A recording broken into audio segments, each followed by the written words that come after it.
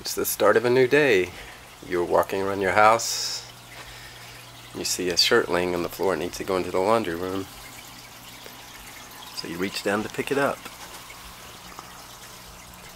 And then, if you're lucky, you happen to notice the little guy that's hiding in there. The Brown Recluse Spider. One of the most dangerous spiders in North America.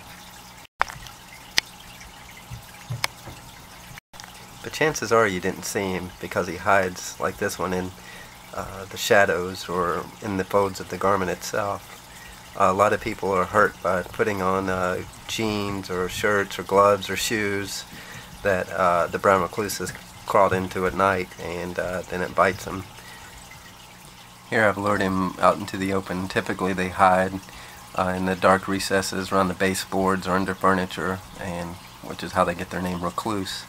But I've got him out into the sunlight so you can plainly see the violin marking on its back.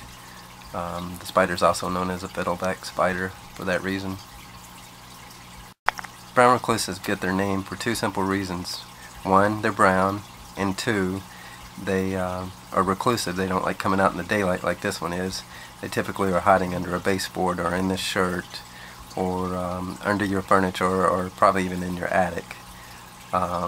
But they are very dangerous. Don't pick them up. Their bite is very nasty.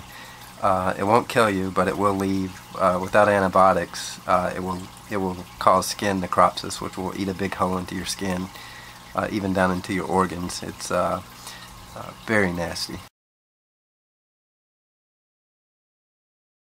I just squashed the brown recluse and now I'm going to feed him to the fish.